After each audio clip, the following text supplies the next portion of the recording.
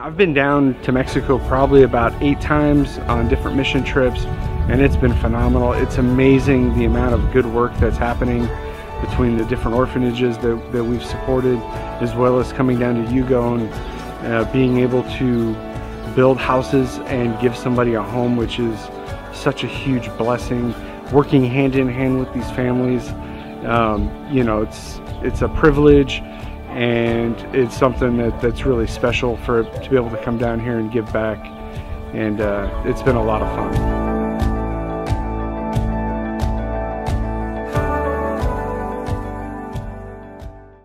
There were many high moments of this week, but by far the best was the key ceremony.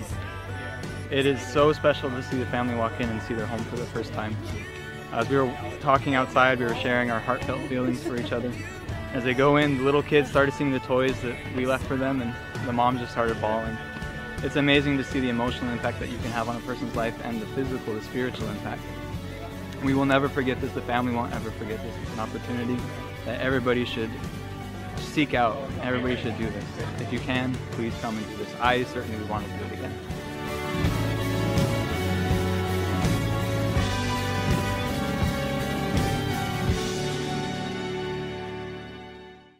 I've been down to Mexico probably about 8 times on different mission trips, and it's been phenomenal. It's amazing the amount of good work that's happening between the different orphanages that we've supported, as well as coming down to GUHo and being able to build houses and give somebody a home, which is such a huge blessing.